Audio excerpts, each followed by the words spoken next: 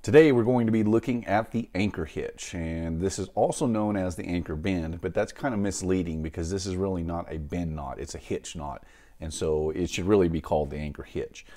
This is really similar to the round turn with two half hitches. One key difference is that on the first half hitch that you put in, it goes under the round turn as opposed to just on the standing line. So let me show you how this one is tied. So to begin, the first thing you want to do is you want to create your round turn over the object. In our case, it's just pipe.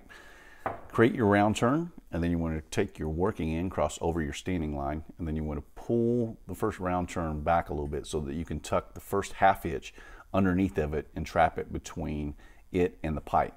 Then you can snug that portion up just a little bit, and then you put your second half hitch over the standing line and snug it all together, and you have created the anchor hitch.